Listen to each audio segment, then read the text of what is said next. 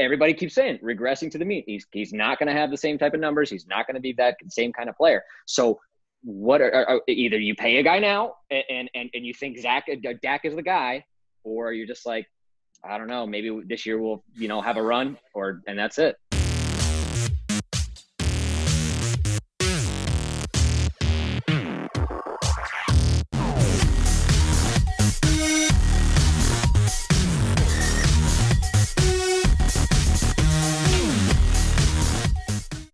Let me ask you this.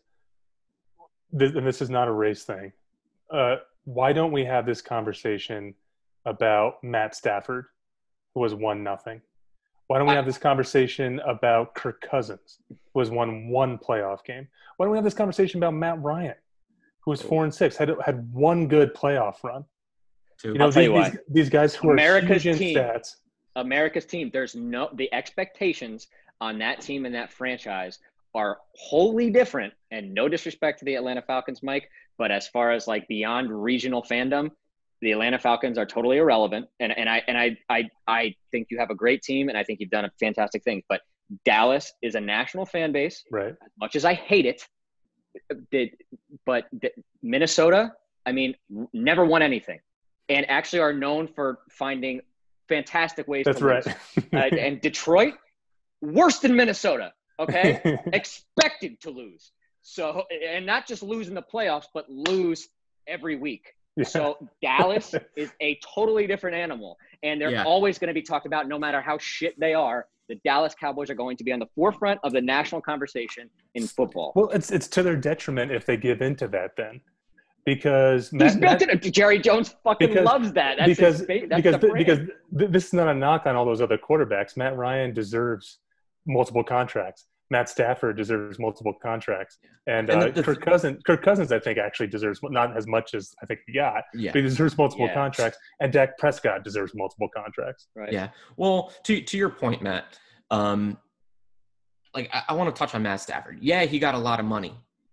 Matt Stafford got sacked, average of 45 times a year, right, over the course of his career. Outside of Calvin Johnson, up until recently with Marvin Jones and Kenny Golladay, he's had no one else to throw to. Running game? That's funny. They haven't had a 1,000-yard rusher there in 50 years since Barry Sanders played. Like Aaron Rodgers.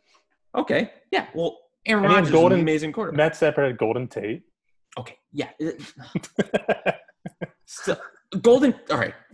I know Connor probably jumped down my throat, but Golden Tate is the most average wide receiver in the NFL. He's good, not great. Amendola. He's good, not bad. Yeah, but that's since last year. Amendola's first year was last year with the team. So, but when you look at Matt Stafford, he's got incredible arm talent. He's putting up, look, this is the first year Dak Prescott threw for over 4,000 yards in his 4-year career.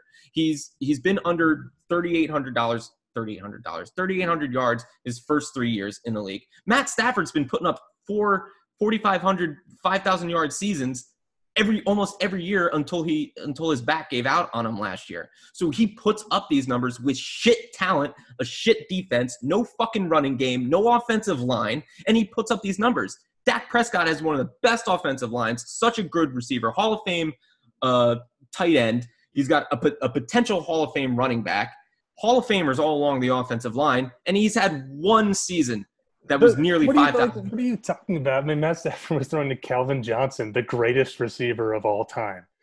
Outside of Calvin Johnson. And then for the bulk of his – I know, but that eats up a lot. He can catch 130 balls a year. That's a third that's almost a half probably of the targets. And then for the bulk of his career, he had Jim Schwartz coordinating that defense. That team wasn't as bad as people recollect. They even went to the playoffs. Matt, they were always around 7-8 wins. Here's my question to you then. Are Matt Stafford, Cousins, and who was the other example that you gave? Matt Ryan. Okay, Matt Ryan, I think I'm going to take out of this conversation. But as far as Kirk Cousins and Matt Stafford are concerned, are those guys getting paid? At least Matt Stafford, is he getting paid to just get his brains beaten? Because they're not going to a Super Bowl. That's not happening. Kirk Cousins was extremely overvalued coming out of Washington, but Minnesota just thought that they were in such a position to win a Super Bowl for the first time ever, and they had to take a flyer on. There was nobody else. There wasn't really that many options to sign as far as quarterbacks were concerned. So that was kind of like a situation that everything kind of came together for Kirk Cousins, who is, I mean, if you look at his career in a nutshell, you're like, are you fucking kidding me? You gave him what? Yeah. So I think, I don't know, looking at this Dallas Cowboys team, I'm like, is this team beating the best in the NFL right now to go to the Super Bowl? Do you think that Dak Prescott can win a Super Bowl? No. Yeah, of course he can. I don't know. Nick Foles won a Super Bowl. Carson Wentz got them to the Super Bowl. Carson Wentz brought them to a 14. But let's not underestimate making a playoff run. I mean, that's pretty incredible. I think if used properly, okay, I'll say this. If used properly, I think Dak. By the way, Nick Foles is not that bad of a quarterback, right? Nick Foles is a perennial fucking backup. I don't like.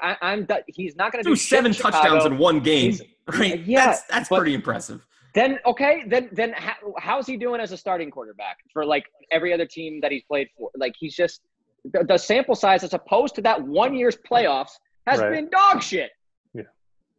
Yeah. One of the most rogue coaches calling plays and teams not being able to prepare for Nick Foles in the playoffs. I mean, honestly, basically, you prepare for one team the entire year, and then in the playoffs, you're basically seeing a completely different picture and a coach who has a ton of huevos, balls. This guy, Peterson has called games way more aggressively than any other coach has, especially in the playoffs when there's so much to lose. So I think that's an anomaly right there. But can Dak Prescott, if under a really stable, really good offensive scheme, can he go and manage a game? Can he do what Dilfer did? Sure. But Dilfer had the best defense in history. So that's my question is the Dak going to be the difference that brings them to a Super Bowl? Of course he can be. Of course he can be. There's nothing on tape that would indicate that he can't be. You know, he doesn't have a lot of game-winning drives because their defense sucks so much they give up game-winning touchdowns at the end of the game, or they're so far behind that there's no chance for Dak to come back. If the Cowboys get rid of Prescott after this year, what is the plan? What is their plan? Because they're going to be drafting.